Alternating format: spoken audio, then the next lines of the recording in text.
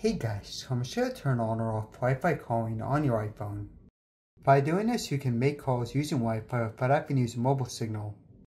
The process is pretty simple. Just open up your settings. Scroll down to the bottom. Press on apps. Go down to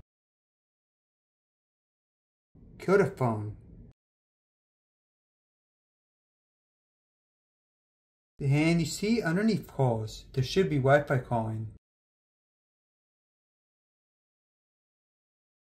Wi-Fi calling on this iPhone is turned on. Go to enable. To confirm this, just swipe on the top right. Right there will say your carrier and Wi-Fi. Thanks for watching guys, hope this helped out.